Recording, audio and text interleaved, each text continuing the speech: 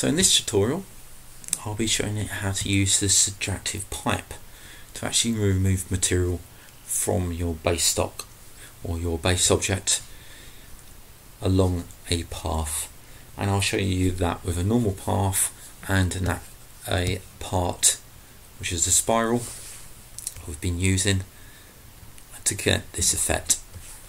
And you can see here we've got the subtractive pipe sitting there. We've got the subtractive pipe is made up of a profile which has been removed, and also a copy of the spiral which is actually the path, and that spiral is the original part which has been pulled in there. And obviously we've got our base which is just a square.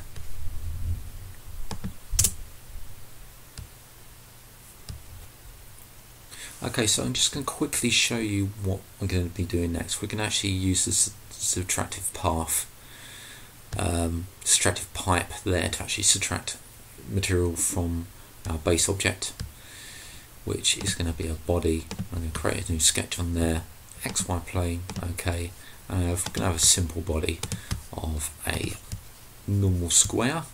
Close and pad that square to 2mm. I'm running through this quickly just to show you, and then we'll do it for our spiral. So we've padded that. We're gonna now add 2 sketches. So we've selected our body, create a sketch, XY plane, and this is going to be the path that I want to follow. So I'm going to use the polyline just to create a simple path across there. And I stuck it on the bottom so you can see it sitting there. That's okay. Let's escape to close the polyline, close that, and you can see if I move the pad you can see the path sitting there. Now I want to create the profile, so I'm going to select the side that I want this to intersect, so this side, and then let's do a bit of renaming. Rename that to path. So this sketch is going to be sitting on there. New sketch, and I'm going to call it profile. And I'm just going to select the profile I want, so it's just a simple circle. This circle is going to appear outside the actual profile, and that's what's going to be removed. This little bit in here. So this sits outside, and this is what's going to be removed. So I can actually change. So I want this a bit deeper, so I'm going to go a bit deeper there. Close that. Rename that to profile. So I've got my profile selected. Select on my sweep selected sketch along path, or to other profiles, and remove it from the body. Click on that. Your profile has already been selected because I've selected it. Click add edge, click on your edge, and that's only done one part there. So let's remove that edge.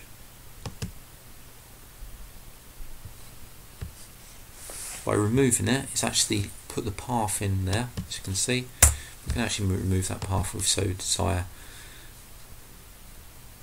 And what we would actually do is click the object and select the object itself, which will create this path through there. So you can see how that's taken there. If I hit OK, that's been removed from our object, and we've got our subtractive pipe there. And if we open up there, we can see our profile. There's our profile, and there's our path. So let's try it with the spiral now. I'm just going to come out of that, close without saving, create a new, go on to our part design, and create a body, create a sketch along the XY plane, OK that, create a simple body, just a square as usual. Bring that out a bit, hit escape, let's bring that out, close that, jump into, let's pad that first, so 2mm, Okay, that. Now I'm going to create the spiral on here, so jump into the part. Select the creation of parameterized geometric primitives. Click on the spiral, click create, and click close, and that's create the spiral. Let's just get rid of the pad so we can see the spiral. And what I'm going to do is go into the pad, hit spacebar on the sketch so I can actually see the sketch.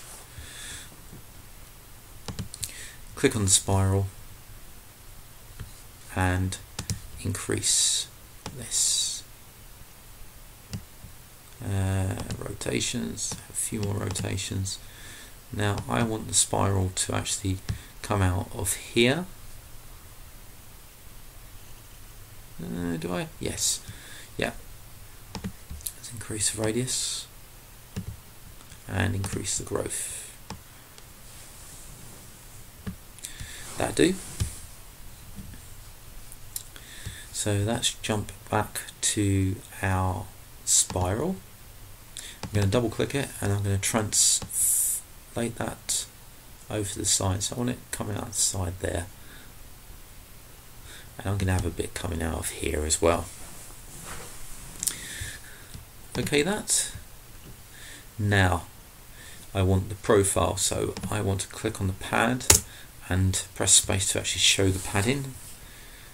Swing this around to the face that I want the actual profile to actually spiral through. Click the face and then create a new sketch on that face. Now I'm still in the part at the moment, so let's jump over to the part design.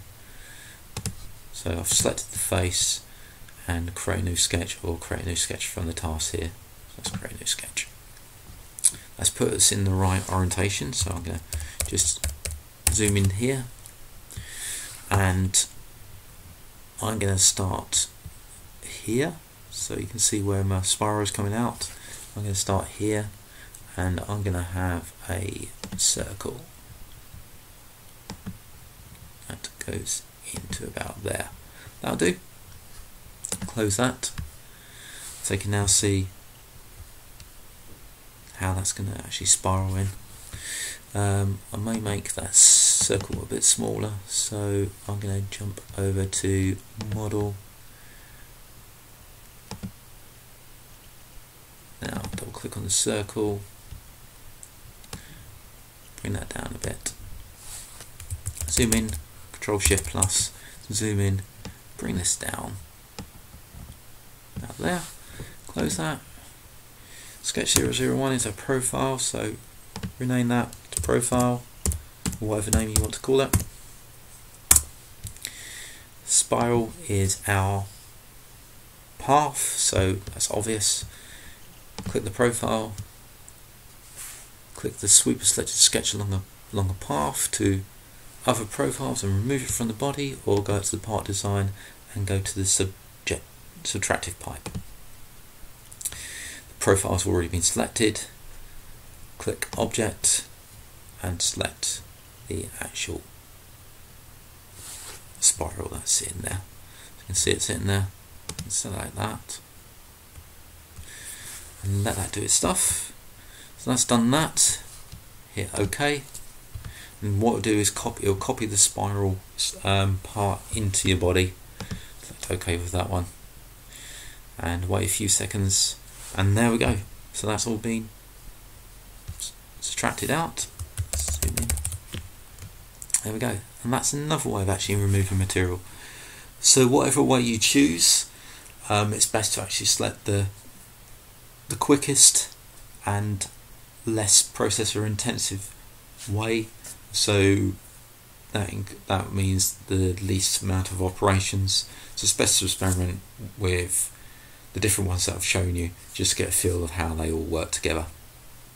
If you like what you're seeing, please subscribe to my site, and also I have a Ko-Fi site where you can actually donate a few pence or a few pounds, dollars, or whatever your currency is, and that's at ko-fi.com/mang0, and there you'll be able to help me fund my site, and all the money that I actually get from any funds will actually get pushed back into the channel.